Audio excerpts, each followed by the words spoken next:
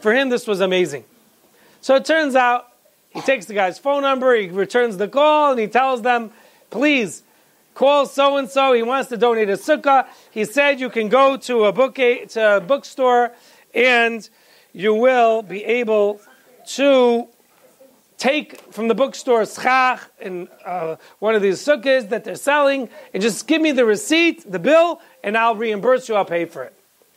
It turns out, the guy went, and he did that. The poor man went to the bookstore, told them, I'll get you the money. It turns out, he got a sukkah.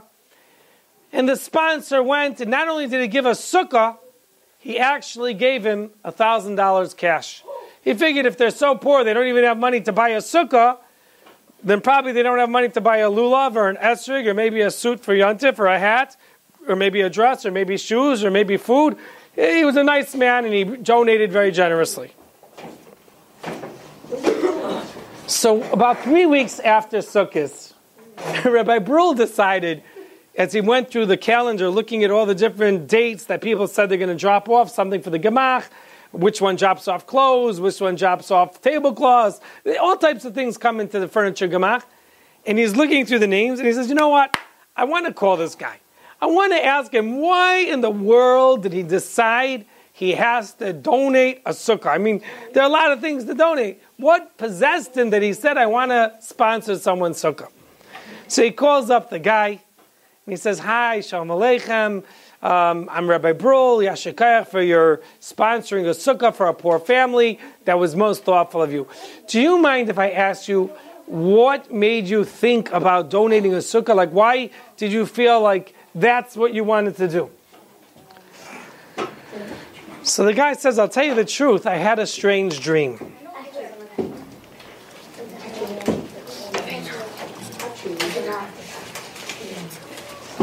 In my dream, I saw that I was on top of a mountain, and it was a beautiful view, and I was enjoying looking around Hashem's magnificent world. But in my dream, I had a problem. How do I get down from this mountain? I guess getting up was easier than getting down. And he thought to himself, like, this is a very steep mountain. And as in my dream, I was wondering how, I said one boy can go out at a time. But that's a rule. In other words, it's not to be broken. And it turns out, as a substitute, I like to keep track of which boys should get checks or X's for disturbing or for cooperating. And when the Rabbi comes back, he can see how the boys behaved when he was absent. But listen what happened. So in my dream, I was wondering, how am I going to get down from the mountain? When suddenly, someone tells me, oh, you need help getting down? I'm like, please. He says, okay, I'm going to help you down the mountain, but I want that you should donate a sukkah to a poor person who doesn't have a sukkah. So when I woke up, I didn't know what the meaning of the dream was, but hey, in my dream, I said I'll donate a sukkah, and that's why I called the gemach to donate a sukkah. Rabbi Brul said, that's fascinating. That Hashem got involved, Hashgacha Pratis, to help the poor guy who wanted so much to do the mitzvah of tzedakah, of sukkah, that he went and he had a guy dream that he has to donate it, and eventually was able to help the person. But that's what we say, Harbe Shulchan L'makom. Hashem has many ways to help people. And sometimes the many ways could be a person like Rabbi Brul, who's synonymous with Chesed.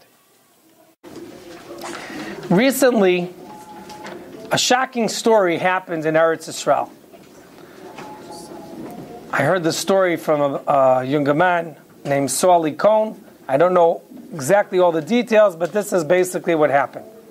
A very rich man went to visit Rabbi Aaron Leib Steinman in Eretz Yisrael, and being a Manig Adar, a Gadol Adar, a great Rosh Hashiva, this wealthy man wanted to impress the Gadol. So he said, I would like to give $500,000 to any tzedakah that the Rav wants me to write the check to. And I just have one condition. I'll give the $500,000 if the Rav promises me that I will be able to sit next to the Rav in Olam Haba in Gan Eden. So it's a strange request. So Rabbi Aaron Leib told him, let me see which yeshivas have chayvis, and maybe we'll figure out an eitzah for you. So he asked some of the balabatim there, some of the askanim, how much does this particular yeshiva owe? Yeshivas all too often owe lots of money. To run an institution, it doesn't survive on just meager tuition checks. And Rav Aaron Leib Steinman asked the askin, how much money does that yeshiva owe? And he said the yeshiva owes be'erech $6 million. So Rav Aaron Leib Steinman told him, if you are makabel on yourself to pay the entire deficit of the yeshiva, then I will promise you'll be sitting together with me in Gan Eden. The Balabas got flustered, he got upset, he got angry. I only wanted to give $500,000 to Stucco. That's a lot of money, $500,000.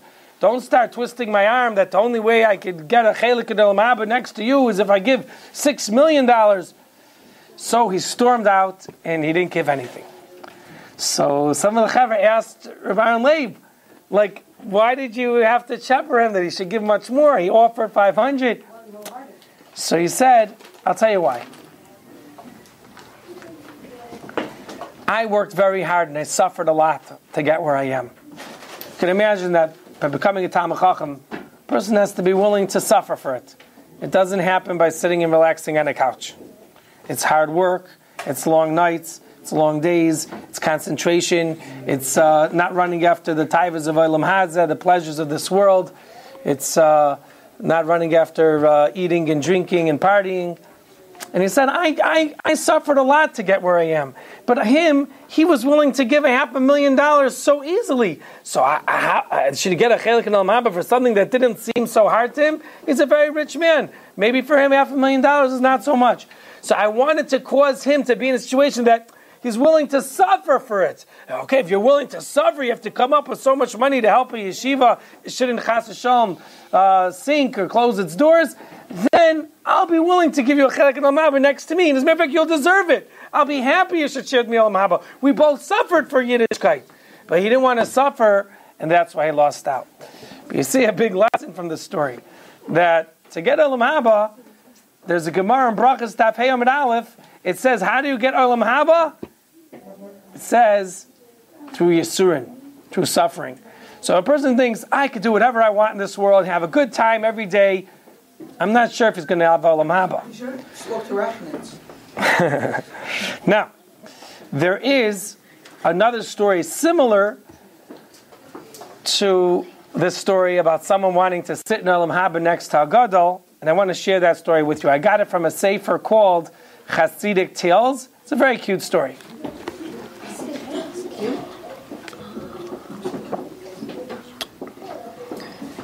One year, in the city of Barditchev, everybody was going about, getting ready for Yontif.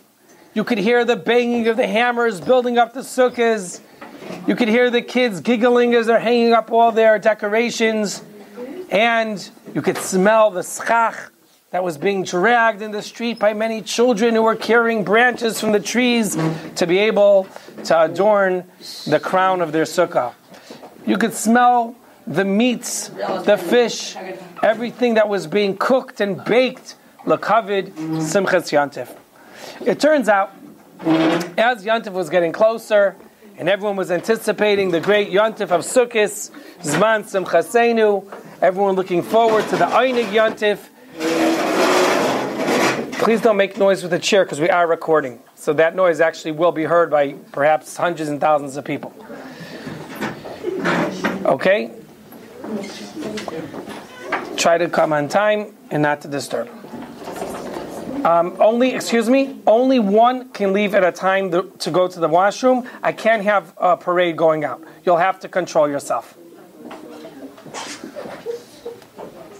It turns out, sorry about the interruption, it turns out everyone was happy except there was a big problem. that year, because of climate conditions and weather, and they didn't have, like today, airplanes. The story happened hundreds of years ago, a couple hundred years ago probably. It turns out there wasn't an esrog to be had in the city of Barditchev. And this was a pachad. How would someone be mekayim the arba minim if he simply has no esrog? This was a pachad for many people.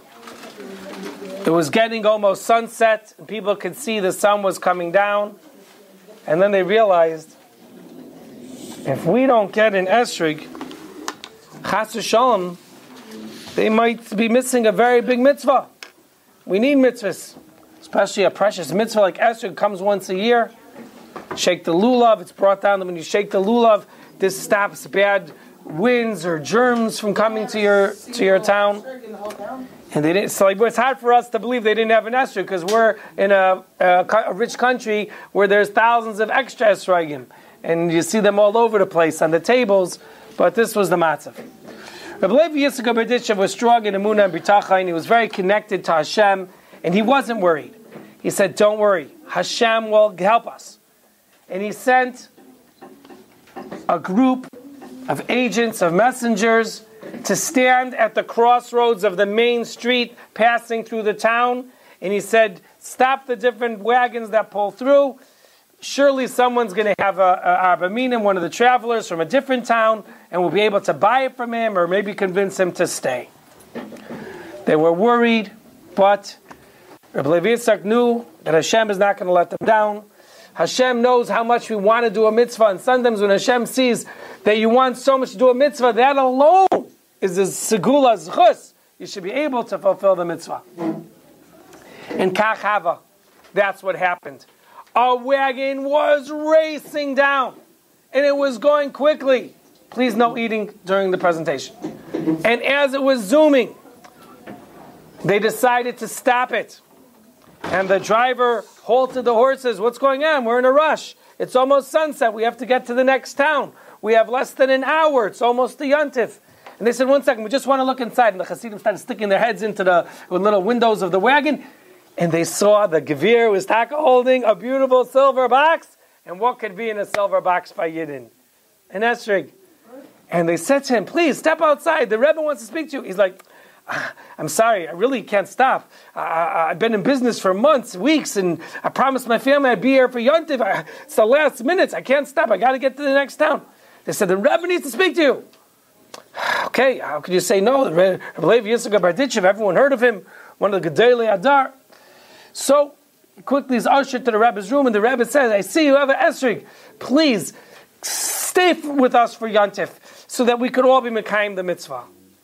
He says, no, I'm sorry, Rabbi. I promised my wife and kids I'd be home for Yontif. How could I ruin their Yontif by coming Chol Hamoed? They want to see me Yontif. And the Rav says, please, I'll give you a bracha. If you stay with us for Yontif, I'll give you a bracha. You should be a rich man and enjoy Aisher and Kavod. Everyone wants Aisher, wealth and riches, because it says, Kol Yemei Ani Rayim. All the days of a poor man are bad. He's bad because every day something could break and he can't afford to fix it, or he doesn't have the money to buy something he needs. And it turns out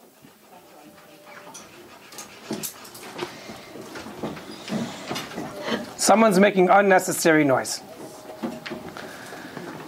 So the man told Rabbi Yitzchak, Rabbi, thank you for the bracha, but I already have wealth, I already have honor, and that's not going to motivate me to want to stay and to stay in your town so everyone can use my lulav and esrog and miss Yontif with my family. So the Gadol Adar, Rabbi Yitzchak said, okay, I'll give you a bracha. You should have children and grandchildren, tzaddikim and tzidkaniyos. And he smiled and said, Rabbi, thank you, but I'm very gebenched. Baruch Hashem, I see tremendous nachas from my children and my grandchildren. They're all righteous. They're all God-fearing. I really got to go. So Rabbi Yitzchak said, okay, you make the request, what you want, in order that we can have you stay, be a guest for Yontif. He says, okay, here's my request. if you give me a promise that I will be with you in your Olam